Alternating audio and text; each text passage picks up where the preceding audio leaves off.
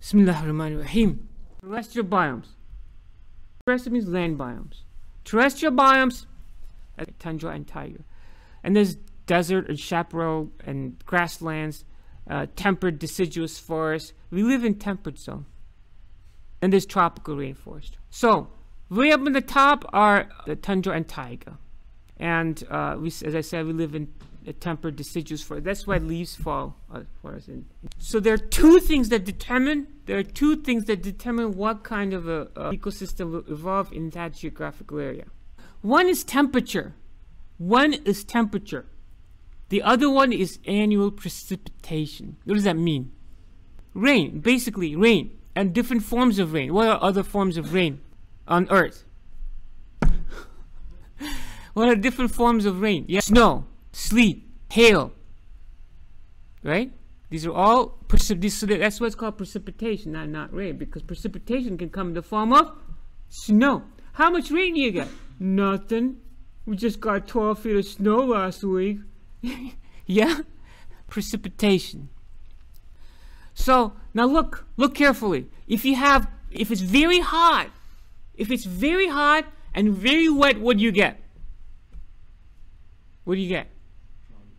Tropical rainforest. If it's very hot and very dry, what do you get? Desert. And precipitation depends on altitude and many other things. Okay, because one geographical location affects another geographical location. For example, there's a mountain here. The weather on this side of the mountain is different from the weather on that side of the mountain. Do you understand? So there's a lot of factors that affect precipitation. So very hot, lots of water, tropical rainforest. If you go to rainforest, it rains a lot. And hence, rainforest. And hot and humid, terrible.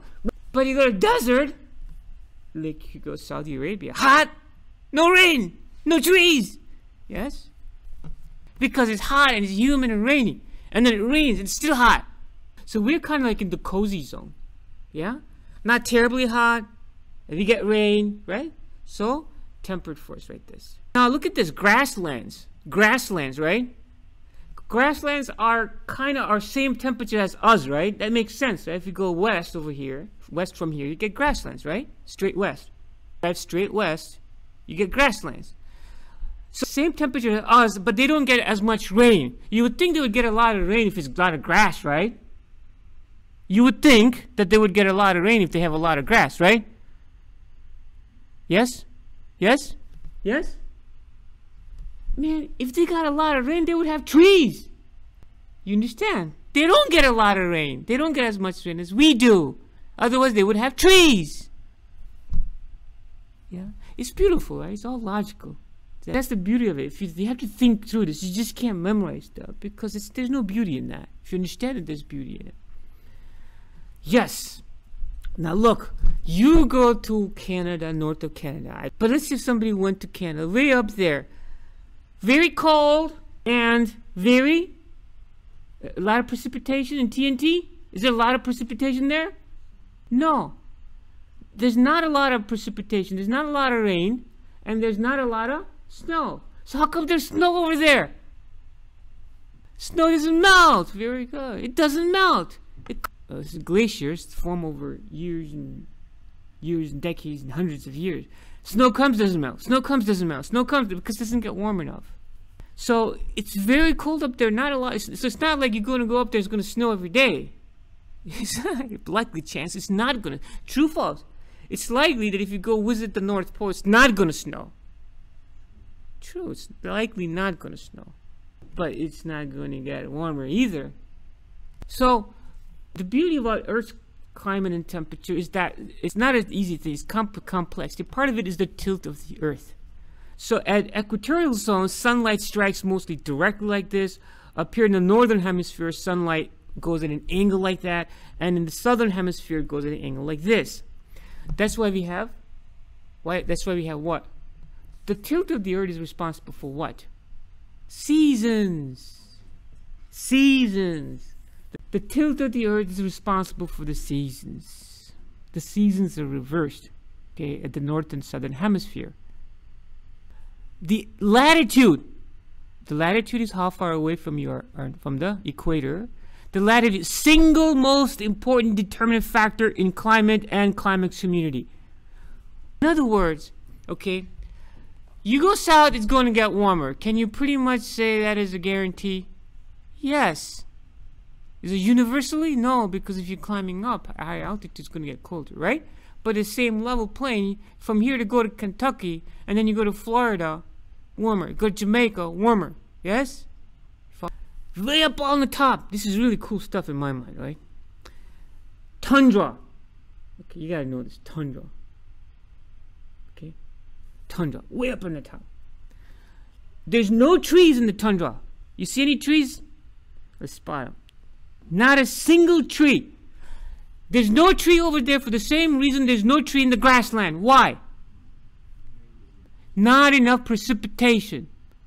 So, long summer days, short period of winter sunlight. Yes, sir. Now, this is very important.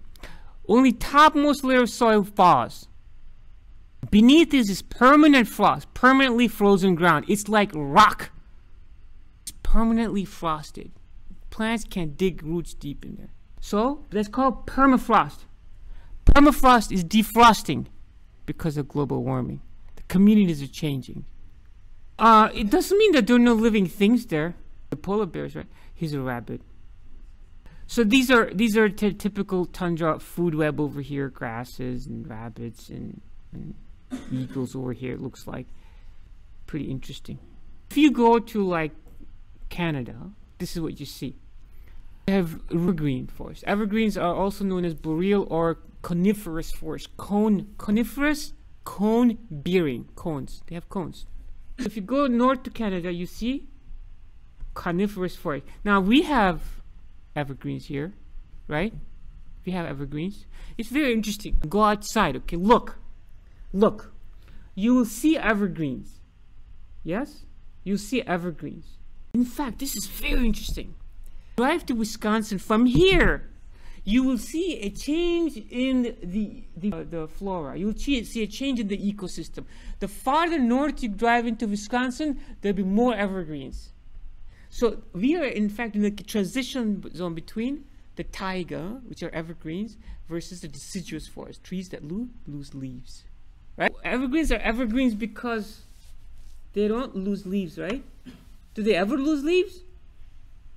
Yes, they lose leaves. I mean, the leaves, but they don't lose leaves all at one time. You understand?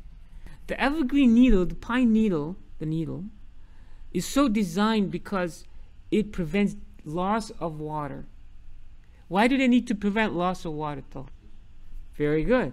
There's not enough water. It looks very green, but not that much precipitation. Yes. Here you can clearly see a distance over there is the tundra, and here's the taiga. See, no trees? Trees. See, there's a transition. It's kind of cool, right? Life. One of the things that you notice is the diversity of life increases as you come closer. Here's desert. This is the Atacama Desert in Chile. Chile, you would think is chilly, but it's not chilly. It's very hot. This is actually apparently the world's driest plate. They get like 0.004 inches of rainfall per year. Yeah? The driest place on the planet. So that's the reason why it's so green. I mean, so not green. No. Now, there are different types of deserts, mind you. There are different types of deserts. Clearly, this desert is not the same as this desert. This is more like Arizona, New Mexico, Colorado type desert. And that's not the same desert like in Africa or South, right? There are different types of deserts. And also, it doesn't mean that the desert does not have life, right? For example, there's these bushes, the crescenti bushes, like here. So not all deserts have like 0.000 inches of rain. Some of them have rain. And there's lots of wildlife in deserts. You just see like rattlesnakes, right? Every movie has rattlesnakes, scorpions. Those just can have quite a bit of wildlife. So desert trees have a lot of adaptations. For example, the root system of the cactus, for example, like over here. Common root system, the roots dig deep, right? But cactus root system grows horizontally, like this way. because that's where the water is. So they have adaptations. A kangaroo rat does not drink water, period. It gets water from its food, because most living things are like 70% water. Grasslands, pretty, but no trees. So compared to 0.004, they get 25 to 70, this is centimeters of precipitation. They're also known as prairies, savannas, and steppes. It has a dry season, so the forests don't form. See, for forests to survive, there have to be a lot of water. Grasslands, got it? Grasslands. Temperate forest, this is where we are. This is temperate deciduous forest. Compared to 25 to 35, whatever, to 7150 some. That's like 3 times as much water as the grasslands. Yeah? So we get quite a bit of precipitation, right? Yes, we do. Yes, we do. So temperate deciduous forest precipitation 75 to 150 some annually, quite a bit. For trees and things to survive, they have to have rich topsoil. See, soil has a lot of nutrients for trees. Of course, how's the trees going to grow? It's not going to go to Shop and Jewel, right? Because it's going to go get all the stuff it needs from the soil, right? And the nutrients that it needs from soil. So the very rich top part of the soil is called humus. Not the same humus as you get from Jerusalem Cafe. The different humus. And the deeper layer is clay. So the word deciduous forest, what does the word deciduous mean? Fall. The leaves fall. You know what? Baby teeth? Baby teeth? They're called deciduous teeth. Deciduous. Teeth that fall. Fall. Deciduous teeth. These are, yeah, of course, you guys know what kind of life over here. Beautiful. Season changes. Leaf changes. Tropical rainforest. I think last. Look at the rain they get. 200 to 600 centimeters of rain annually. That's like lots of rain. Okay? It is the most biodiverse of all places. There's something different about this picture. What do you think? Anything jumps out at you? It's packed, right? Isn't it packed? It looks like, hey, it's like cozy, right? Yes or no? And this is just not like one picture. It's every place like that, right? It's the most biodiverse of all places on the planet. What does that mean? Biodiverse. Very biodiverse. Why is it like that? Why is it like that? Biodiversity, 3 reasons speculated to why it is such like that. Number 1 is this area was spared from the Ice Age in the last time. If the glaciers cover a good part of the Earth, that's what I mean by Ice Age.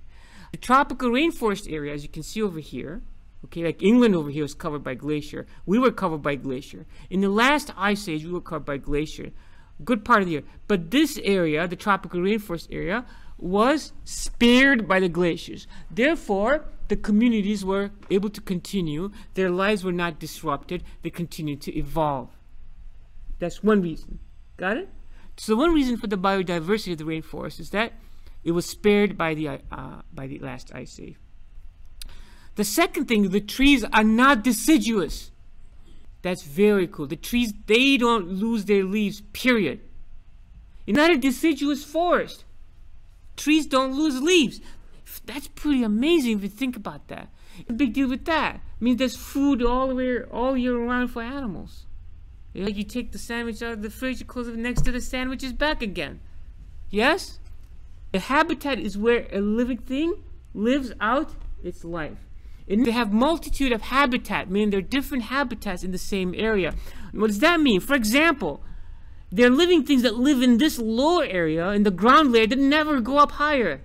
That's their habitat. And then there are living things that's like they're, okay, I live in the second floor over here, right? They never go down. They don't care to go down. They go down, but I mean, I'm saying, yeah? It's their habitat. It's like having like a ecosystem on top of ecosystem on top of ecosystem on top of ecosystem. Does that make sense? So it's like having 4 ecosystems in one, right? So there's a ground layer, and then there's a second subcanopy, there's a canopy layer, and then there's the emergent layer. See? Layer 1, layer 2, layer 3, and layer 4. Got it? Cool. All right, so this is a summary slide. So we talked about different types of terrestrial biomes. We talked about the tundra, the taiga, and the coniferous forest, the desert, the temperate deciduous forest, the grasslands, and the tropical rainforest. That's it. Until next time, as-salatu was-salamu ala rasulillah walhamdulillahi rabbil alamin. Assalamu alaikum.